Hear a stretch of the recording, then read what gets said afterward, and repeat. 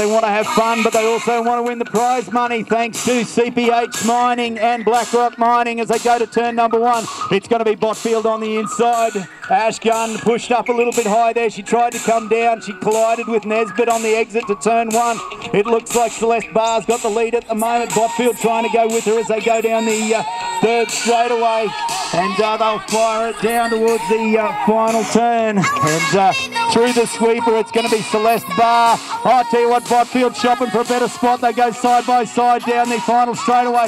It's Kiana and Celeste right next to each other. Anyone's race. Here we go, ladies and gentlemen, the gate's down on racing with the track. It's a Jace Funny. Midgley ends up off the side of the track very early on. Not sure how that happened, I didn't see it.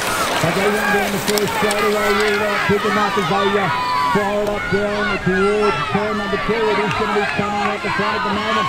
We've got Brady with crashing into each other, but it will be Jace Funny who's going to lead him around. Brady Wilson in there for 2. Elliott up the inside of Brock as they turn and burn. Jackson Elliott looks like he's going to run this one all the way to the line up. Yeah! Another one that's harder to pick than a broken nose. Thank you to all of our racers, thank you to all of our sponsors, and on behalf of myself, Tony Midgley, all the volunteers, the Moranbah committee, thank you very much for being here. Whatever you do for the rest of the weekend, do it.